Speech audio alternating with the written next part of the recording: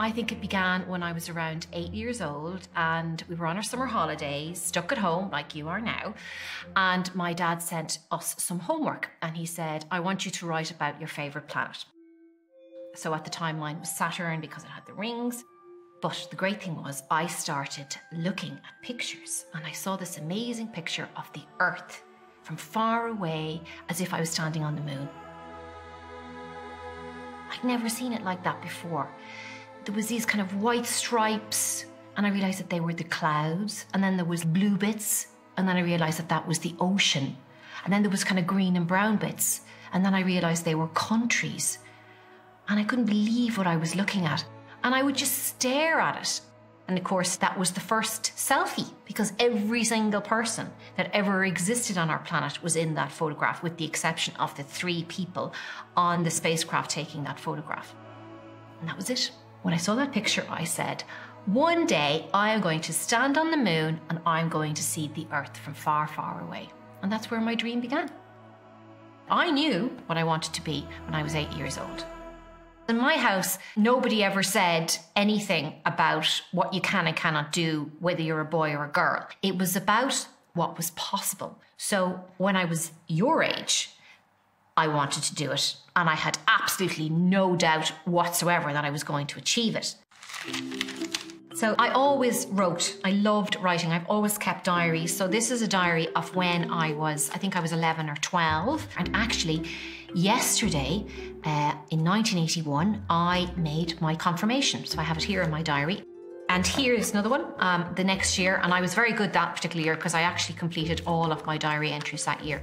And then I have all my homework notebooks. I hope you have a homework notebook. So I would keep track of the homework that I would have to do every day, and then I'd put a tick beside it. So I always loved keeping track of the things that I would do every day and writing them down and logging them, even my homework.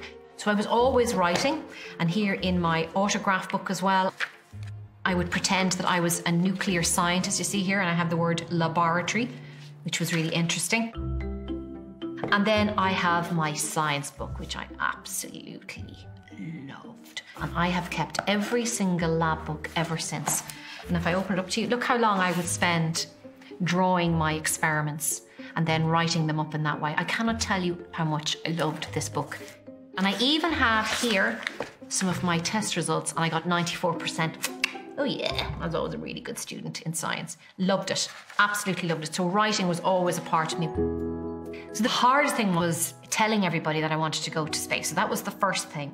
And the really interesting thing was, because I love space and science so much, lots of people just were delighted to hear me say it, and they really wanted to help me. They said, we'll help you. What can we do? So years and years and years later, I went to visit Blackrock Castle Observatory in Cork, and they said, we want to help you. And so they introduced me to all the people that they knew working at the European Space Agency. Then I got a scholarship, so I got given money by the European Space Agency to go on an amazing course called the Space Studies Program in America. And I met loads of people, lots of people who wanted to go to space just like me, teachers and scientists, astronauts. I met loads of astronauts. And suddenly I saw a path. So when I was 15 and 16 and I couldn't meet anybody who was able to help me get to space, now I was in a room full of people who made my dream totally normal. And then I got invited to take part in this mission in the middle of the desert in America, as if I was on Mars. So for over 2 weeks, I lived as if I was on Mars on a mission called a Simulated Mars Mission at the Mars Desert Research Station.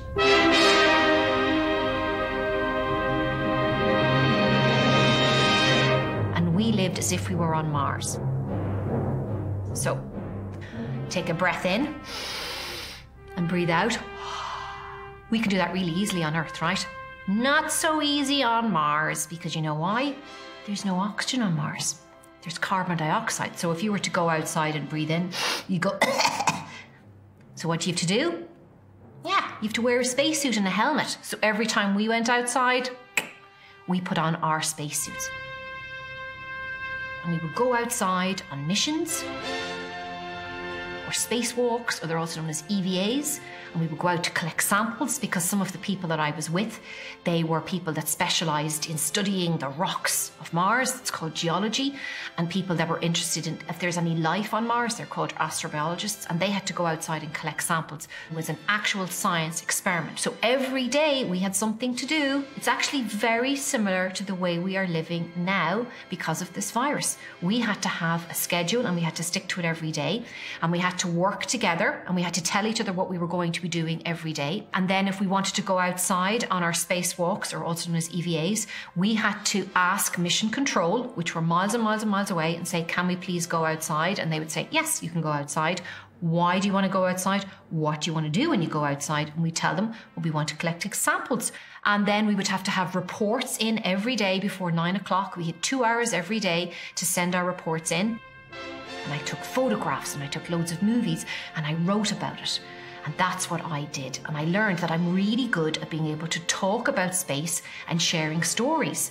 And after that mission ended, I realized, that's it. That's how I'm going to get to space. I'm going to write stories. I'm going to take pictures. I'm going to make videos. I'm going to talk to people. And I'm going to share every single moment of my experiences. And I'm going to be so good at it, somebody is going to send me to space to do it.